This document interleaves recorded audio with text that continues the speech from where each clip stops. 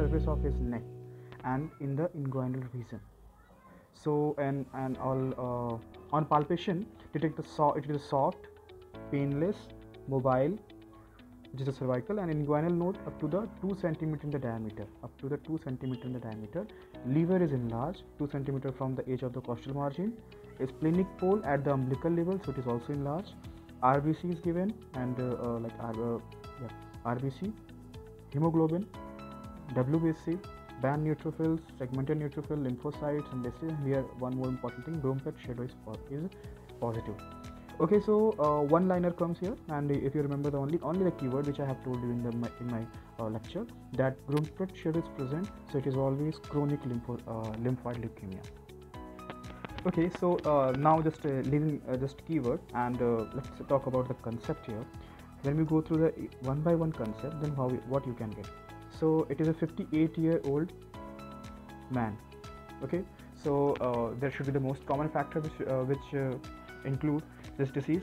And when you go for the blood analysis, peripheral blood analysis only here, you can see that erythrocyte is 3.5 to 10 to the power 12.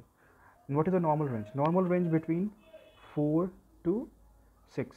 So it is less. So it is, it is a lesser in number with RBCs.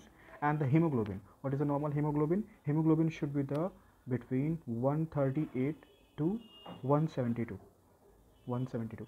Okay, so I think for better understanding, I should write down here separately. The range here, which you should remember for the next and different questions as well, when it is in Krok RBC or erythrocytes. So normal range you should remember, it is 4.3 to 5.9 into 10 to the power 12 per liter. That's same in case of HB, hemoglobin, it should be 138 to 172 gram per liter. And the next one, color index. Color index can be 0.9 to 1.1 for the normal. And the next one is here, reticulocyte. When reticulocytes are given, so reticulocytes can be 0.5 to 1.5 percentage. And then here is our most important thing, WBC. As you know that white blood cells is composed of two type of cells. One is agranular and another one is granular. In the granular one, there is basophils, eosinophils, and neutrophils.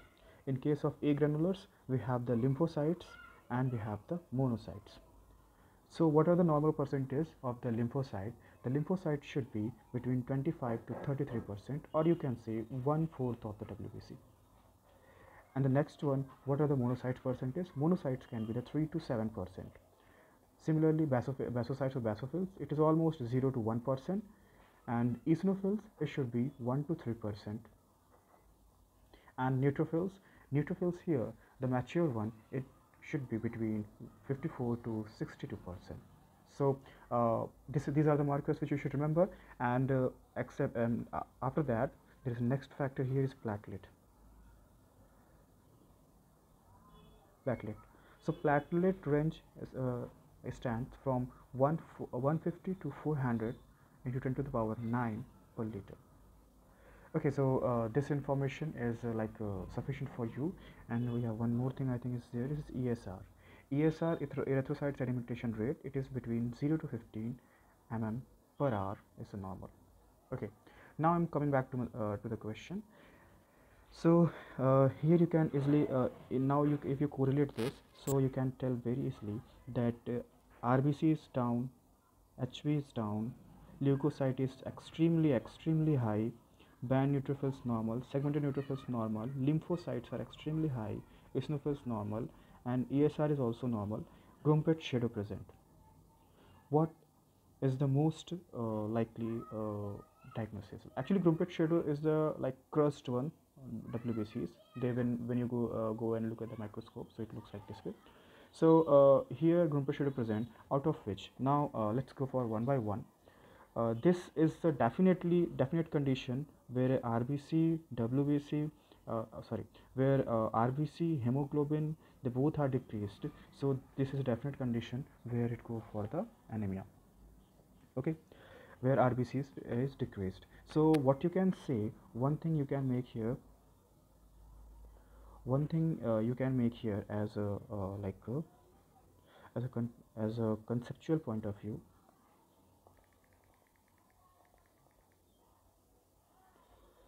As a conceptual point of view, that leukemia, when we talk about leukemia itself is an unregulated growth of the differentiation of WBC in the bone marrow. So bone marrow issue is the prominent, and because of bone marrow is affected, there is a bone marrow failure, and after bone marrow failure there is a decrease in RBC, which you can say anemia, and also there is an increase in circulating WBC, which is leukemia. Now, okay, going through this one, now the next most important factor you should remember, that in the leukemia, when we talk about the leukemia, there is a two broad classification. One is lymphoid one, another one is myeloid one. How to identify them? Actually, in the question given peripheral blood smear, you can see the myeloid cells are present, so you can say it's myeloid leukemia.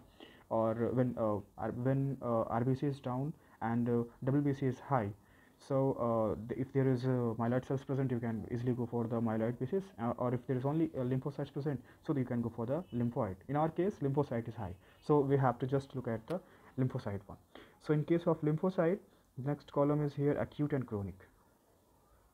Acute and chronic. The defining feature for the acute and chronic, in the first of all, you have to remember just one thing here. It is most common in children, acute one, and the chronic one most common in adult and old age. This is the first keyword. And the second thing here, Grumpet shadow is present. So now when we talk about the Grumpet shadow, so in the Krok we have the word Grumpet shadow. But if you study for different type of other examinations, including USMLE, so there the term will come smudge cell. Smudge cell is a chronic leukemian cells. So they are the smudge. So it is a ruptured one. So basically they are the ruptured during the preparation, smear preparation. So when we see, so it has been demonstrated that there is a ruptured cells present, like broken one. Okay, so they express there is a reduced expression of a cytoskeleton protein, and that is a vimentin, and it inverts the correlation with the clinical outcome of the disease. So here we are now nearby our answer. Grumpet shadow, again itself it is enough to see it is a chronic lymphoid. Why not acute leukemia? Because there is there is a chronic symptom. How? Tumor like formation 2 centimeter. It is large in number, so it is not acute, it's a chronic one, so you have to just cancel acute. Lymphocytic leukemioid reaction itself, when there should not be the leukemia sign. And chronic, why myeloid not? Because cells are not present, and there is no myeloid environment. Lymphogranulomatosis itself is a different type of blood disorder, where there is a granular formation take place in the histopathological examination. Okay, so this is your next question, and now we will move to the third question.